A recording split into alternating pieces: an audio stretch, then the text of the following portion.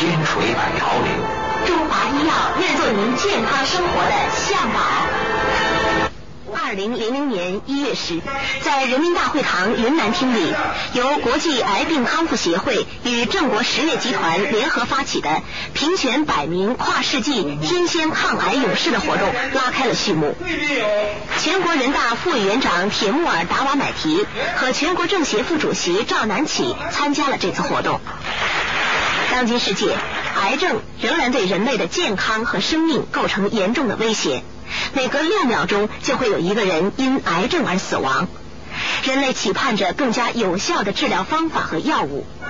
有着悠久历史的中医中药在治疗肿瘤方面做出过杰出的贡献。本次联谊会的目的就是弘扬中国传统医学，向世人证明采用中西结合的方法治疗肿瘤效果好，而且治愈率很高。据我最近的试验结果证明，那么中药的有效成分对肿瘤的有效率不次于化疗药物，而且没有副作用。我觉得这就是我们中医中药的最大的特点，也就是说去邪而不伤正，养正而不助邪。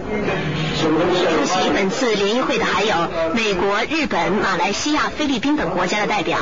外国患者经过亲身的体验，对中医中药在治疗肿瘤方面的作用有了更深的体会。放射線と点線液を併用して、西洋の医学だけでは僕は食道に腫瘍ができたんですけれど、小さくなる程度だったんです。それが点線液と併用することによってほとんどスポンとなくなってしまうというちょっと奇跡に近いことがあって非常に感動しました。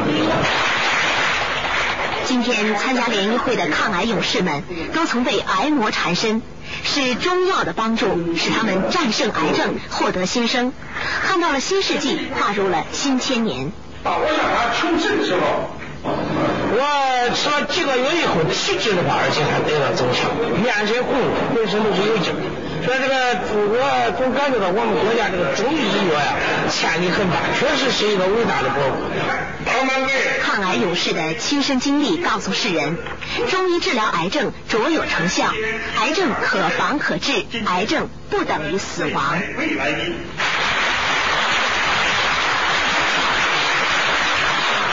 昨天，100名抗癌勇士聚集在北京，用他们以科学的方法战胜癌症的亲身经历，批判法轮功歪理邪说。请看报道。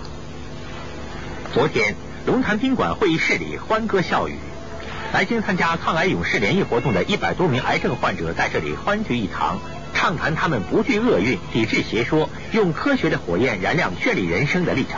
来自国防大学的教授徐素莲几年前患了直肠癌。这一消息似五雷轰顶，使他失去了对生命的信心。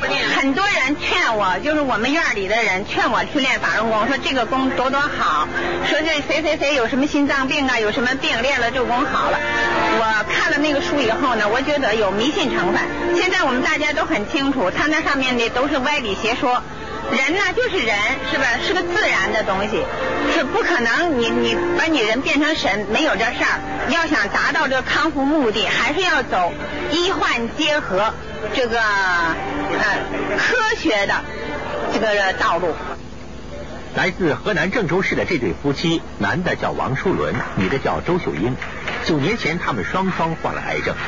他们曾到处访师练功，一些人也多次推荐让他们修炼法轮功。当他们看到身边一些患者由于修炼法轮功相继去世，他们下定决心接受中西医综合治疗。几年后，他们的病情渐渐康复了。歪理邪说，那个不会有什么作用的，那个不但好不了病，你看有死这么多人。癌症患者不要相信那些歪理邪说，应该用科学的方法治疗我们的疾病，这才是我们癌症患者唯一出路。所以说，不要再思想背上包袱。你看我现在恢复就很好。生命诚可贵，健康价更高。要赢得我们的健康，那首先最主要的就要走科学之路，就要相信科学，不能搞歪门邪道，不能搞歪理邪说。这种科学，那就是我们战胜癌症的唯一法宝。这个科学就是我们要走综合治疗，要坚持这个科学的方法，西医、中医锻炼以及我们心里自强不息。